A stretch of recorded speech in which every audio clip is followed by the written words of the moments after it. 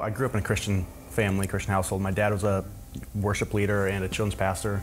My oldest brother was a youth pastor and is now starting a church out in Des Moines.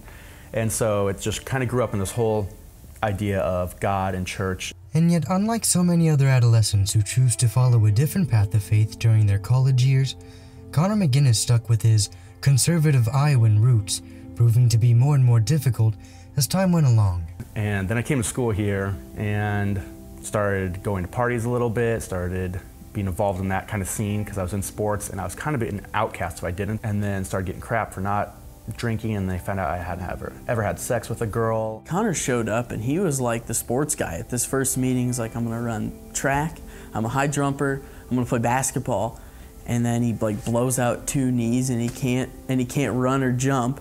So then he thinks, well, I'll go out for swimming because he wanted to compete.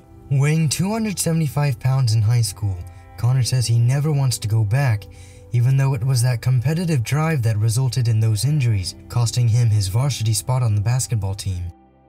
In the interim, he's played every sport imaginable here at Simpson because of his desire to be active, in addition to being a leader in the Simpson community.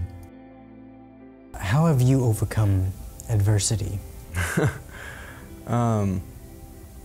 Well, I told Seth I had knee injuries and had a concussion.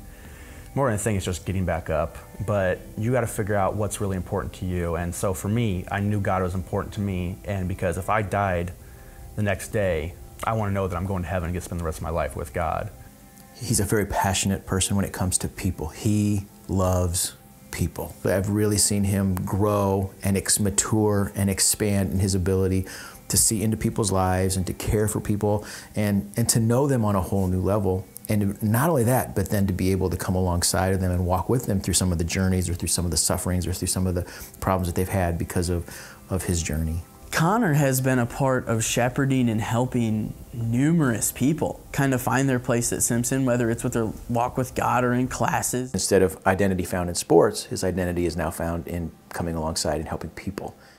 Conner says his legacy isn't important, but he will indefinitely leave behind a brand of servant leadership, something all of us can learn from. Reporting for the Simpsonian, I'm Alex Kirkpatrick.